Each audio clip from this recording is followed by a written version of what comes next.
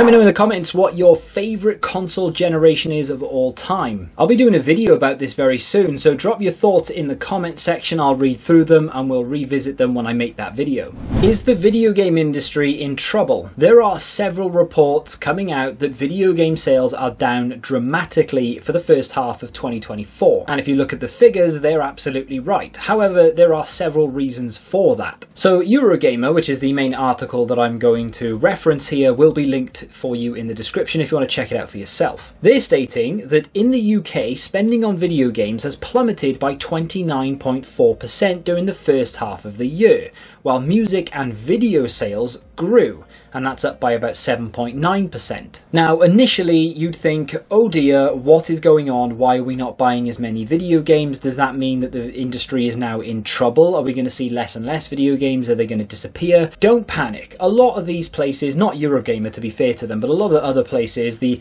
high quality news outlet that is metro.co.uk would have you think that the video game industry is in disrepair and in the next 10 years we won't even have video games. But it's not quite as deep as that, although there are some issues. The issue is that we just haven't had a big release in 2024, which is nothing really out of the ordinary to a certain extent. We do kind of rely on the likes of Nintendo to sort of pump those numbers up in the first half of the year because they tend to release big games between January and July. Whereas most developers and publishers, of course, will look to release their games at the back end of the year, because video game sales, believe it or not, are unbelievably seasonal. Figures will quadruple, sometimes even go higher than that, through November and December, with people buying for Christmas. And the rest of the year, yes, people do buy video games, but it's absolutely nowhere near the amount that they do within November and December. So, to throw some figures at you, for those who are interested, physical game sales are down by 40%. That might not sound that surprising to many, because physical game sales have been down for God knows how long, but it is a little bit worrying, and that of course is compared to the first 6 months of 2023, and digital download sales fell by 23%. That doesn't include the likes of Game Pass and PS Plus, and does anyone use the Ubisoft platform? I don't know, but that doesn't include those sort of subscription services, if you will. It's just people physically buying video games. You don't own a digital download, I know, but that's for a different video, let's not get into it. But in the first half of 2023, of course, we had a huge release. It was Zelda Tears of the Kingdom. That is a system seller. That is going to sell thousands, millions of copies. It's just going to blow up and inflate the figures massively. This year, we've had Final Fantasy VII, I think. I don't really know. I don't know of any massive game that's come out this year. And for the longest time, Nintendo didn't even have anything on their release radar. They do now, but back at the end of 2023, people were very certain that we were going to get the Switch 2 in 2024 because they didn't really have anything on their release radar. Now they've sort of beefed it up a little bit and we are going to get a new Zelda at the back end of this year and a few other things along the way. But in terms of 2024, we've not really seen anything outside of that Final Fantasy VII. And I don't actually know how well that's sold. I'm just reading from Eurogamer as to what was the biggest title released this year, because to be quite frank, I don't even know. So we do have a new Star Wars game out this year. We have a new EAFC, of course. I'm not sure if FIFA comes out this year or not, or whether it'll come out next year. Don't know an awful lot about that. As I've already mentioned, we do have a new Legend of Zelda game coming out. There is, of course, another Call of Duty, as there is every single year. Another Assassin's Creed, which, to be fair to them, they did die down for a few years, and now they're back, seemingly with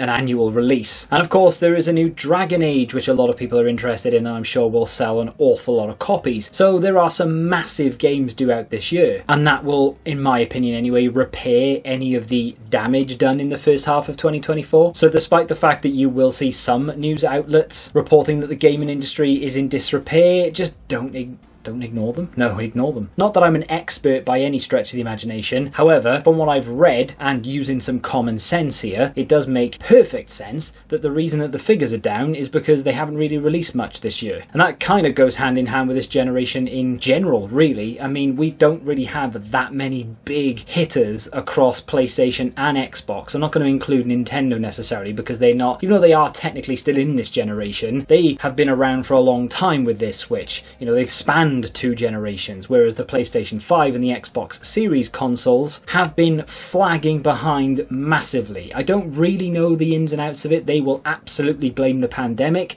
but that is like a lifetime ago at this point, and they still aren't releasing much of anything. When you compare to the early days of the Xbox 360 and PlayStation 3, for example, we had so many big games released in the first just 6 months of the console launch, let alone the first 3 years. I don't know the exact figures, but I would like to hazard a guess that in the first 3 years of the 360 and PS3 life cycle, there are probably more games released than we currently have for the PlayStation 5 and indeed the Xbox Series consoles. And I wouldn't be surprised if the first 3 years of the older generation beat out the entire generation of the PlayStation 5 and Xbox Series consoles, which is just staggering to me. It's unbelievable how few titles we've had. So why are music and video up? Well, it just comes down to big hitters releasing albums, I guess. For example, on music side of things, Eminem has just dropped an album. From my music taste, you've got Sum 41 have released their final album. They're on tour, doing their final tour right now. Sales of that is going to be up. Of course, these sales don't include Spotify and Apple Music and all the rest of it, but it's still up 7.9%. And of course, when it comes to video, you have things like the new Ghostbusters, you've got Doom 2, there's countless Marvel things that people go mad over for no reason. And the one thing that the music and video industry has over video games, and it's more music than video to be fair,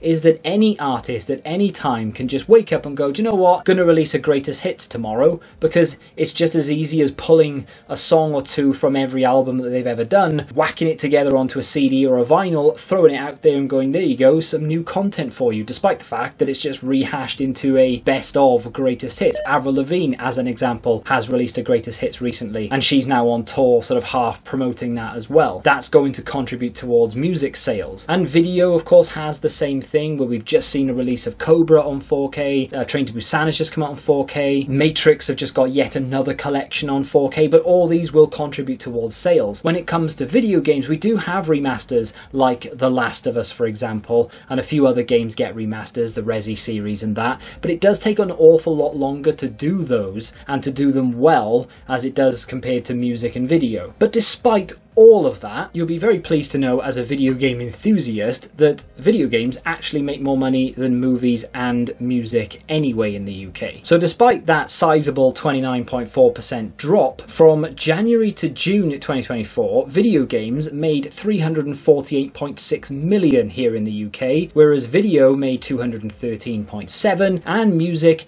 made 163.8. So video games made almost as much as music and video combined. And that's despite the fact that we haven't had a huge release here in 2024. So I would absolutely not be concerned about the video game industry from a will it continue standpoint. I mean, that is a ludicrous thing to suggest in the first place, but some news articles and outlets are actually suggesting that, believe it or not. And yes, the video game industry is in disarray in other areas, but when it comes to sales and whether the sales will continue, I don't think we have to worry too much that the first half of 2024 has been a bit of a slump. Although I will say I am actually concerned for the number of video games that we have. You know, back on the 360 and the PS3 days, we would have 2, 3, 4 new releases every single week. I'm not saying that they were AAA world-class games, every single one of them, but the amount of games released means that we have a whole host of video games to go back and revisit. And for those of us who collect, there are so many games on, for example, the Xbox 360 that someone like myself, an enthusiast who had the console at launch, who used to buy nearly every single game on release because I worked in a video game store and I had access to them early and discount and blah blah blah, and yet I can still go into CEX today, flick through the games, and every now and again I'll pick something up that I have never seen, never heard of, and know nothing about. Whereas on the PlayStation 5, I don't really collect much for it, I don't play it much, and yet I could probably name 80% of the games that have been released on it, and that's because there aren't that many. And of course, I'm absolutely going to reserve judgment until the end of the generation, but unless they really kick into gear now and just start pumping out games, this generation will be known as the lack of games generation, and that is sad. And I'm hoping it's just a drop in the ocean and it's just the one generation and it's not how things are going to continue across